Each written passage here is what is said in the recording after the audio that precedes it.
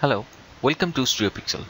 In this tutorial, we are going to learn how to create a gold material in Blender 2.79. Now, I have already got my output and I will show you how to create this kind of a gold material which will also reflect some glitter from it. So let's get started. I have created a very simple model that is nothing special about it because I have just extruded the individual faces of a particular sphere. So I'm not going to get into the modeling stuff here. I'll just only concentrate on the material setup. So just change this view to the node editor and you can see I have created a very simple node which is actually having a Principled BSDF material. Though I have taken Glossy BSDF over here, I'm not going to use it because Principled BSDF is introduced in 2.79 and this is very effective, very easy to use, and also I will show you what is the difference between using Glossy BSDF and Principled BSDF. In this particular case, you can actually create the same almost similar kind of output with Glossy BSDF, but I will show you what is the reason that I have chosen Principled BSDF instead of the Glossy BSDF. Okay, so first of all, what you have to do is I have to take a Principled BSDF material by go to Add, Shader, Principled BSDF. Now you can do the same thing by pressing Shift A and select it from the menu. Now, if you connect the BSDF output to the shader, you can see by default it's white because the color is white. So I need to change my color to the desired one, which is almost orangish yellow, and you just need to pump up the material value, metallic value to highest level, and immediately you can see that has been created a very metallic, which is resemblance to the gold. But there is a small catch. I have already been used an HDRI image in my environment. So you have to go to the world and you have to select an image, the HDR as the HDR image to create the environment. So this is very important. If you don't use this one, if you don't use this one, then the reflection value will not be calculated and it will be completely different. If I close this one, you can see the differences. Now you just pump up the metallic value to 1 and immediately you will see the result has been came out. You don't have to worry about any other values into the Principled BSDF material. Now what about the glitters? Now glitters are very important. For that I need to go to the compositing node. So in the compositing node, what I have already done, it is also fairly simple because I have only introduced a glare node in between them. So I'm just deleting this one and I have taken two nodes. One is the viewer and one is the composite node, so that I can see my result from within this window itself. So press Shift A and I will take a, where is that?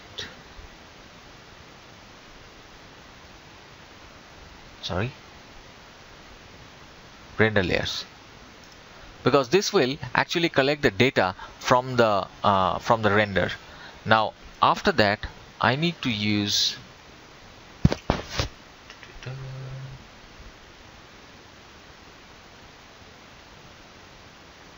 go to the filter and use a glare node. Now this is very interesting one. Just connect the image to image and output to the viewer. Now what viewer used to do is it used to show you the output and you have to turn on the backdrop from here. So both of them will actually show you the final output which is coming over here. Now here I have to play with the threshold level also. So, and for the final output on the render, you have to connect the glare to the composite, because without the composite, without connecting the composite, you won't see the final render with the glare. You only see it over here. So that's why we need the composite node, and we have to connect it with the glare.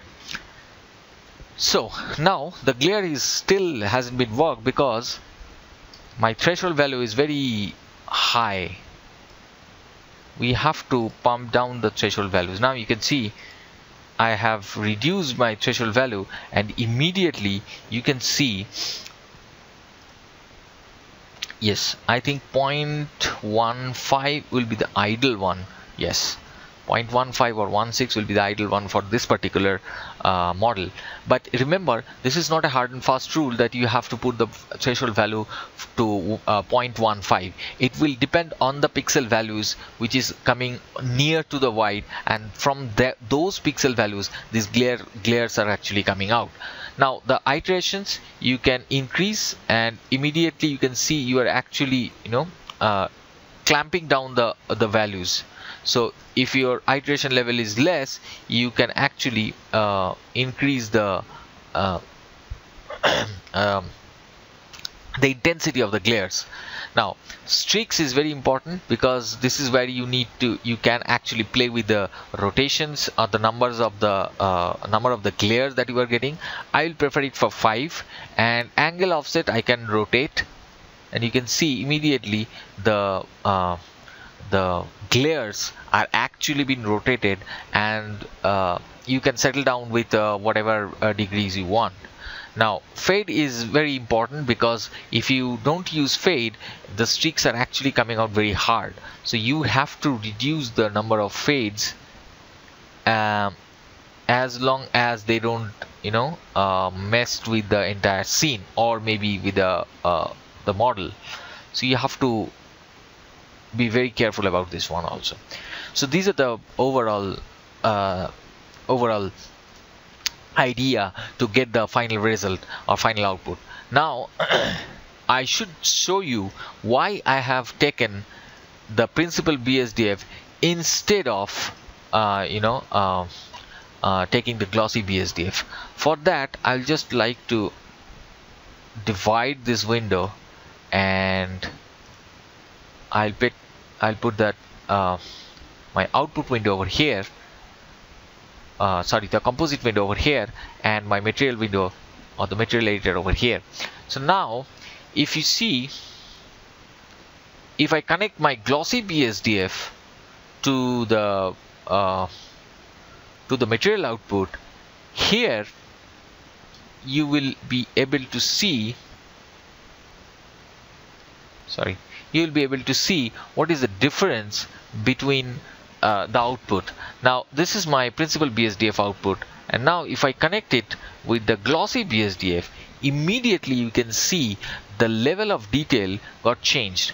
It's way lesser than the Principled BSDF. Whereas Principled BSDF, if you connect with the Principled BSDF, immediately you can see the reflection of the surrounding areas and with each other is much more precise than the Glossy BSDF. That's why I prefer the Principled BSDF material for this particular output.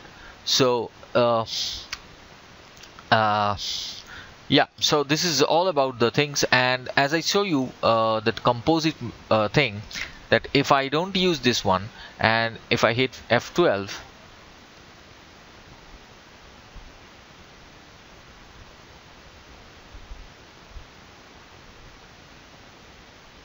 you will see in the composite node, I haven't connected my output, so that output from the glare, that's why it is coming black. Whereas if I just press escape, and if I connect it with the composite output also, and then press F12 for render, now you will see when the render has been finished, my glare has been shown. So the final output which will coming, that is coming from the composite node. not from the viewers. Viewer node is only for this particular composite for the composite window, not for the final output. So that's why the composite also very important for this one. Hope you enjoyed this tutorial. Please subscribe to our YouTube channel and also follow us on Facebook and Twitter. Thank you very much.